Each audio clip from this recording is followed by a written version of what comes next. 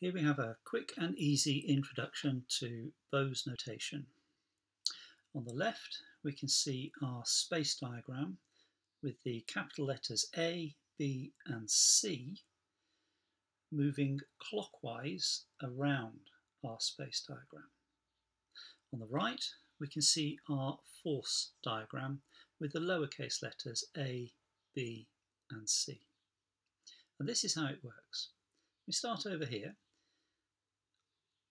The force between A and B is this one here, and it's represented on our force diagram here between the lowercase letters A and B. Next we move round to BC, and the force between B and C is this one here, and it's represented on our force diagram between the lowercase letters B and C here. The last force on the diagram is between C and A.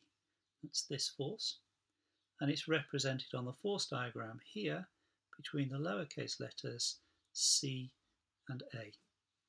And that's it.